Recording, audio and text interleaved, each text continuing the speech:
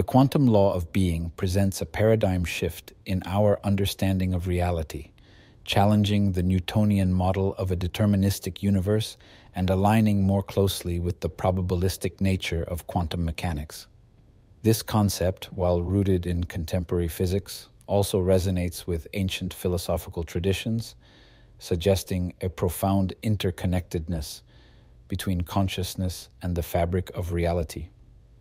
At its core, the quantum law of being posits that consciousness plays a fundamental role in shaping our experienced reality.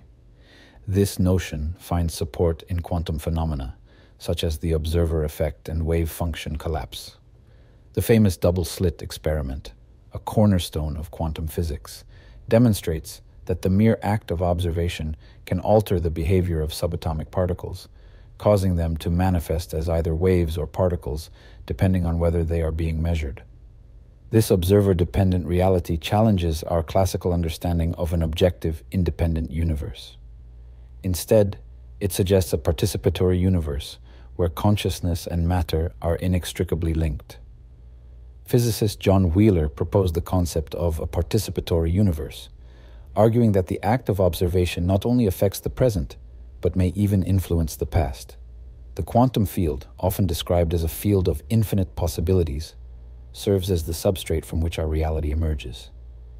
This field, in quantum field theory, is understood as a sea of fluctuating energy permeating all of space. The quantum law of being suggests that our consciousness interacts with this field, collapsing wave functions and manifesting specific realities that align with our internal states. This idea bears striking similarities to the philosophical concept of idealism, which posits that reality is fundamentally mental or spiritual in nature. It also aligns with certain interpretations of quantum mechanics, such as the many worlds interpretation, which proposes that all possible alternate histories and futures are real, with each representing an actual world or parallel universe. The power of assumption, a key component of the quantum law of being, finds its articulation in the works of Neville Goddard. Goddard's teachings, while predating modern quantum theory, align remarkably well with these concepts. He proposed that by assuming the feeling of a wish fulfilled, one could bring it into physical manifestation. This isn't mere positive thinking. It's a fundamental shift in one's state of being. The mirror analogy serves as a useful metaphor for understanding this principle. Reality, in this view, acts as a reflective medium, mirroring back our internal states. This concept echoes the holographic principle in physics, which suggests that the information contained within a volume of space can be encoded on its boundary. Critics might argue that this perspective oversimplifies complex socioeconomic factors or promotes a form of solipsism. However, proponents contend that the quantum law of being doesn't negate external factors, but rather emphasizes the role of perception and interpretation in shaping our experience of these factors. Implementing the quantum law of being involves a structured approach. 1. Cultivating self-awareness. This initial step requires a deep dive into one's psyche, examining not just surface-level thoughts, but underlying beliefs, assumptions, and emotional patterns.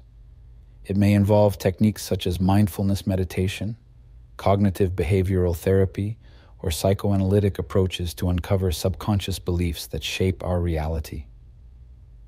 2. Conscious state selection. This step involves a deliberate choice of one's desired state of being. It's not merely about choosing positive over negative, but rather selecting a state that aligns with one's authentic self and desired reality. This process may involve exploring various philosophical and psychological models of human potential and self-actualization. 3. Embodiment through cognitive and somatic practices. Embodying a new state goes beyond mental exercises. It involves a holistic approach that integrates cognitive restructuring with somatic experiences. This might include practices like embodied cognition, where physical experiences are used to reinforce mental states, or neuro-linguistic programming techniques to align language with desired states. 4. Persistent application and neuroplasticity. Maintaining a new state of being requires consistent effort and leverages the brain's neuroplasticity. This involves creating new neural pathways through repeated thoughts and behaviors. Understanding the neuroscience behind habit formation and cognitive change can be crucial in this step. 5. Quantum detachment. This final step involves cultivating a state of non-attachment to outcomes, aligning with quantum principles of superposition and entanglement. It's about maintaining a state of openness to various possibilities, while continuing to embody the chosen state of being. The practical application of the quantum law of being doesn't guarantee instantaneous transformation. The lag between internal shifts and external manifestation can be understood through the lens of quantum decoherence, where quantum states interact with the environment, gradually manifesting in the classical world we observe. This law also offers intriguing explanations for phenomena like the placebo effect, where belief significantly influences physiological outcomes. It suggests that our beliefs and expectations can have tangible effects on our biology, possibly through mechanisms like psychoneuroimmunology. On a collective level, the quantum law of being has implications for social change and cultural evolution.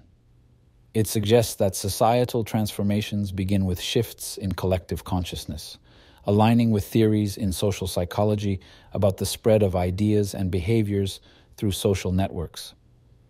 The quantum law of being challenges us to reconsider the nature of causality.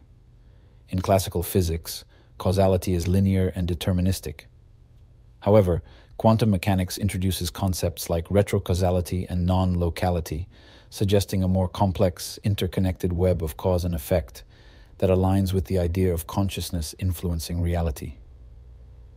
This perspective also resonates with emerging theories in cognitive science and philosophy of mind, such as the predictive processing framework, which proposes that our brains constantly generate predictions about the world based on internal models, effectively creating our perceived reality.